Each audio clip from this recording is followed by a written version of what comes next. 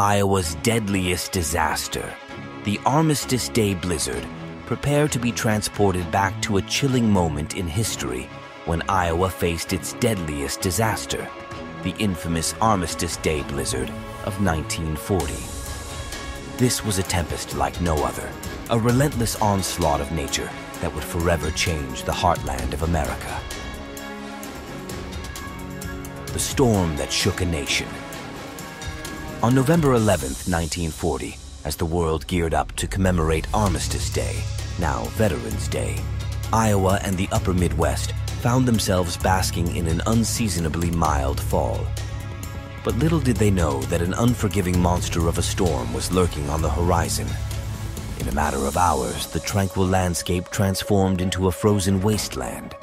Snowfall totals soared to over 2 feet, creating monstrous drifts that reached up to a staggering 20 feet in depth. The very air itself became a weapon, with winds howling between 50 and 80 miles per hour.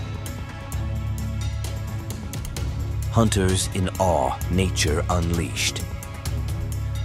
Unsuspecting hunters, drawn to their favorite duck shooting spots by ideal conditions, marveled at the incredible numbers of birds that soared before the approaching tempest. The day had begun with temperatures in the 50s, lulling many into a false sense of security. Meteorologists had predicted a minor disturbance, but the storm had other plans.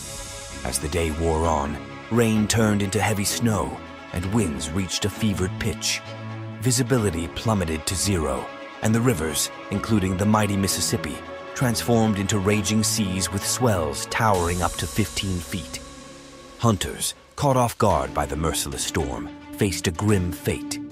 Many drowned, others succumbed to the bone-chilling cold, and only a fortunate few found refuge on Channel Islands, though not without paying the price, lost hands and feet as severe frostbite set in.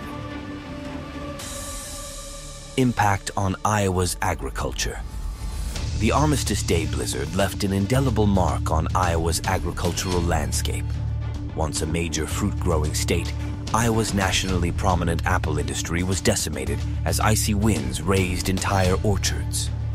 Facing the daunting task of rebuilding slow-growing orchards, many farmers made the difficult choice to shift their focus towards commodity grains like corn and soybeans. Livestock, too, bore the brunt of the storm, with many farmers reporting significant losses that would echo through the generations. Join us as we delve into this chilling chapter of Iowa's history, a tale of tragedy and resilience that etched itself into the very fabric of the heartland. Don't forget to like, share, and subscribe for more gripping tales of history's trials and triumphs.